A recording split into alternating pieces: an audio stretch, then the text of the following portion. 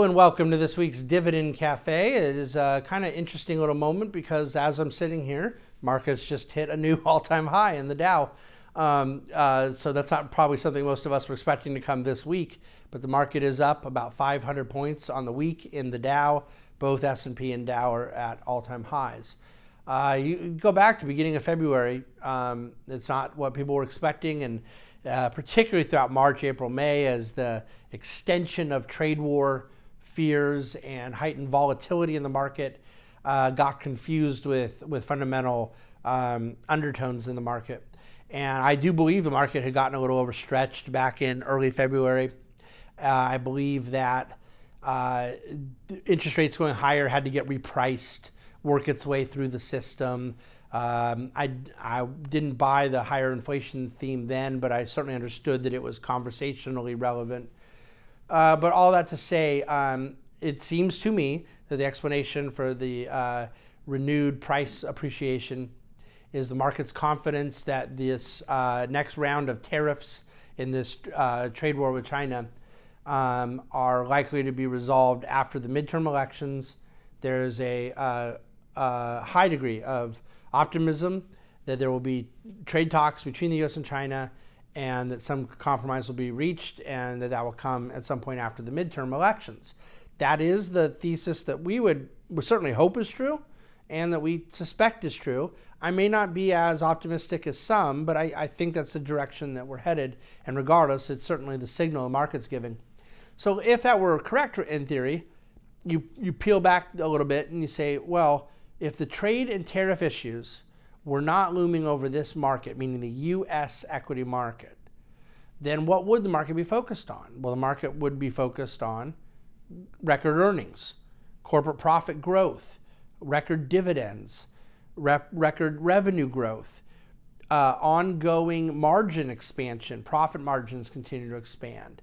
So, and perhaps the extension of all those aforementioned factors caused by GDP growth, really catching wind right now. You put all those things together, there's no reason the market wouldn't be advancing. You get multiple expansion, you get a higher earnings that is being applied to higher multiple, you get higher stock prices, and then for those of us who care about these things, you get higher dividends because of higher profits, leading to greater monetization of the investment risks that we're taking. It's a really good formula. I think one of the nuances to the story this year has been that this story has been largely monopolized by the United States. In the last 5 days, Japanese equity markets have been on a tear, but they had been down on the year. They've kind of erased a lot of those losses literally just in the last week. But European equities remain down on the year. British, UK equities down modestly on the year. Chinese equities down a lot on the year, and emerging markets down. So it's a time in which an asset allocator has to maintain the discipline around the fact that we want to be globally diversified equity investors. And you're not expecting every single country and every single market to be performing in concert with one another. You combine that then with what's happening in the fixed income space and so forth. This is what asset allocation is meant to do. And the last thing any investor ought to be doing right now is abandoning the principle of asset allocation to jump in the lane where the cars are all moving the fastest. Those of you that drive freeways know how that works, and I assure you it works the same for investors as well. So I think you have a really great life principle in being played out in investment markets right now around the efficacy and wisdom and discipline of asset allocation. Economically, you're just sort of seeing what happens when one country moves to a dramatically beneficial tax system that really substantially enhances corporate profits of their constituent companies, and other countries don't. You get a divergence in the results that will take place on an after-tax profit basis. That is really the biggest explanation between the United States and the rest of the world. You add to that the dollar rally and just the currency impact on emerging markets, Japan, Europe, etc. It isn't rocket science. Rocket science, I guess, would be predicting what will happen next, but that wouldn't even be rocket science. It'd be gambling, it'd be luck, it wouldn't be sustainable. No free beverages, really stupid idea. But sure sounds fun to do in hindsight, to have guessed what asset class was going to perform hot last. I would love to lie to you and say that That's what we're trying to do, but we're not trying to do it, therefore we're not going to do it. We are really focused on this asset allocation concept. Very pleased with what we're doing within U.S. equities. Even more pleased with those areas like emerging markets and previously Japan that have been struggling, because it's given us the opportunity to buy more shares of very attractive risk assets at lower prices. Buying at lower prices is a good thing. If you don't believe me, I'll show you, like with math. Okay.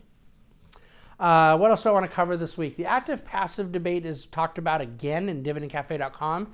Not about equities, though, this week, but in the aspect of municipal bonds, and sort of giving you a little bit of the constructive difference between how a muni bond index works versus a S&P 500, and why an active approach utilizing individual bonds professionally managed with greater transparency, customization, tax management, we think is and then you get greater execution and pricing, greater liquidity, all of those things we think is very beneficial.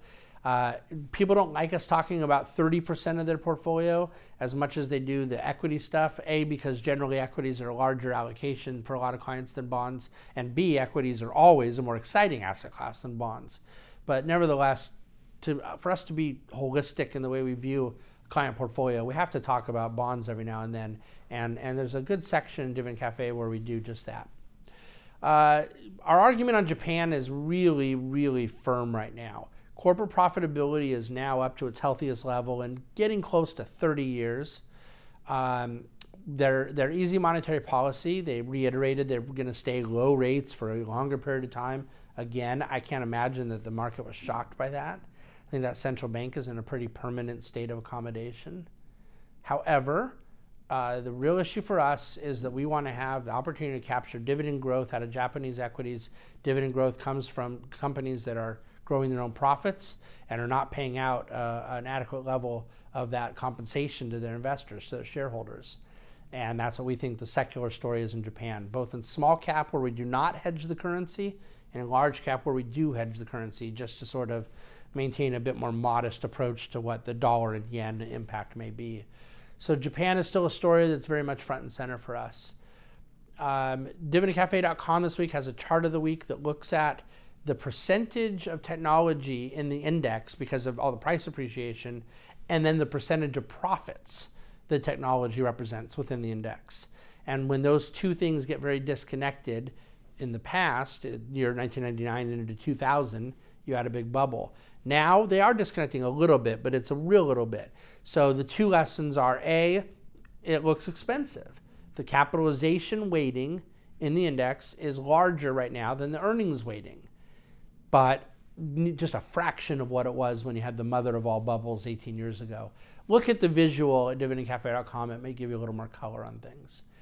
Those are the major things I wanted to cover this week. I will, just by way of housekeeping, really encourage those of you who are interested to go to marketepicurean.com. That's marketepicurean.com, where I am now, I think, by the time you're listening to this, 7 parts or 6 parts, 6 or 7 parts into a 10-part series on the financial crisis. And then there's going to be successive issues coming out in the week ahead. So far we've covered from when Fannie and Freddie went down all the way, through the Lehman and AIG and Merrill and Morgan and Goldman, and then now talking about all these extreme measures the Fed was taking. The next couple of issues are going to look at a really dramatic day with Wachovia Bank back in 2008, and we won't forget when Washington Mutual went down, largest bankruptcy in history. All of that is covered in the series of short articles, just giving you kind of a little blast from the past about the crisis through my eyes, and then we're going to pull it all together early October with a real hard-hitting piece on the lessons for investors. So check that out at dividendcafe.com, and then our Advice and Insights podcast that you have available now is going to deal with the Federal Reserve and the sort of changing of the guard that took place at the Fed as a provider of liquidity, and the incredible imaginative things that ended up meaning in the bottom levels of the financial crisis. So that's the rest of the goodies we have for you this week. Please reach out anytime, any questions, any comments. We remain here, ready to help. We love talking to you about this stuff. Thank you for listening and viewing and watching the Dividend Cafe.